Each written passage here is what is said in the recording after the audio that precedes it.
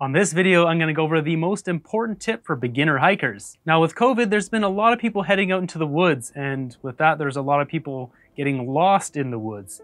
Now, the most important tip I can give for hikers, something I went through myself, and that is to have navigation. Navigation is the most important thing because without being able to get out of the woods, nothing else really matters.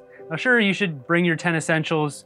You can look that up. Maybe I'll make another video on that has the 10 essentials, but you know, water, extra clothing, etc., etc. But navigation is so crucial because often the main problem people have is they'll follow a trail, and on the way back, like what happened to me once, is I followed the trail, but then I didn't see the markers. The trail looks different when you go back than the way you go up, especially if it's a really steep trail, and then you end up following a deer trail that goes off to the side and out into the middle of nowhere. This can happen a lot actually, because the animals go in there, bears, deer, whatever, wolves, they all create their own trails in there. There's lots of little trails, especially where I live, and they're really not that well trod. Now, if you're in an area where, I don't know, say Banff National Park, where there's like, the signage there is quite amazing compared to where I live on Vancouver Island. You're not gonna get lost out there, but I mean, in general, if you're a new hiker, you should be getting yourself some navigation. And so the first thing you wanna do is get, everyone's got a phone. You want to get yourself either AllTrails, Strava, whatever you're used to using. You can use Gaia.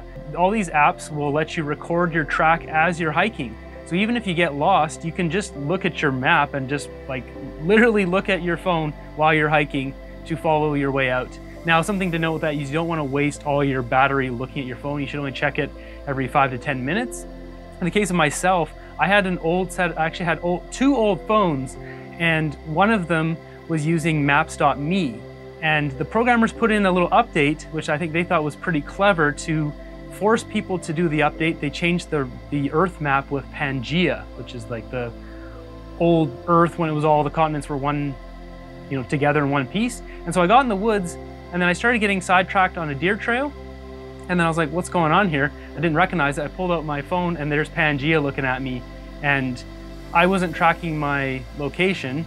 I wasn't tracking my track into the woods, and then I was kind of stuck with this, you know, Pangea map that gave me absolutely nothing. I was pretty angry at the programmers for doing that too. But I had a second phone, so I pulled that out, but since it was really old, it didn't have a great GPS connection, and I had to like bushwhack until I found a little clearing before I got some cell signal, or at least some sort of satellite connection, before I could get myself going the right direction. This whole time, I was being followed by a pack of wolves, and it was getting dark and it was getting cold. This was like in springtime, so it was still get pretty cold at nighttime. So you don't want to be like that. Don't make that mistake. You don't be that person that calls for the helicopter or whatever. If you have to call for a helicopter, you obviously do that. But that brings me to my next point. So I always bring two phones, and even better than bringing two phones is to bring a Garmin GPS or a Garmin Explorer, InReach Mini, anything like that. There's a Bivy stick, there's the Spot.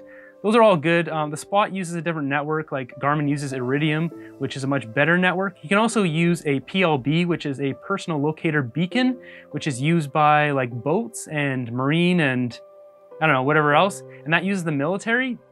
And the PLBs actually have been shown to be more effective or more pinpoint accurate than the other network. But obviously the benefit of using like an InReach, like a Garmin InReach Mini or whatever, you can text with the rescuers.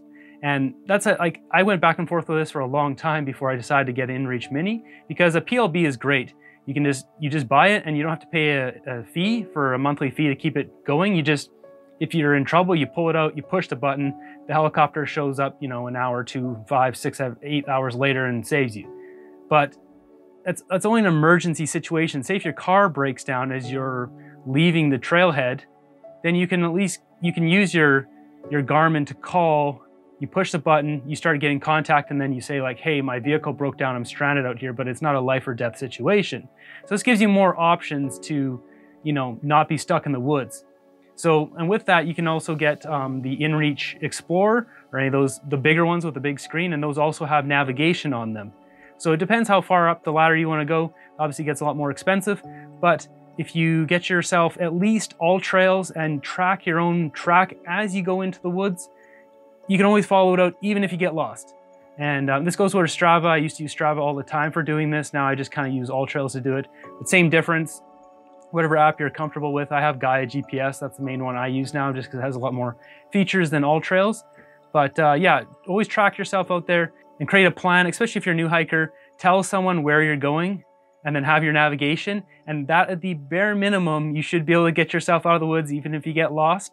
Because when it comes down to it, that's the #1 thing. So hopefully you enjoyed this tip. I got a lot more videos coming up, different advice and tips for new hikers, as well as other adventure videos and reviews. So be sure to subscribe, stay tuned, and until the next episode, have a great day.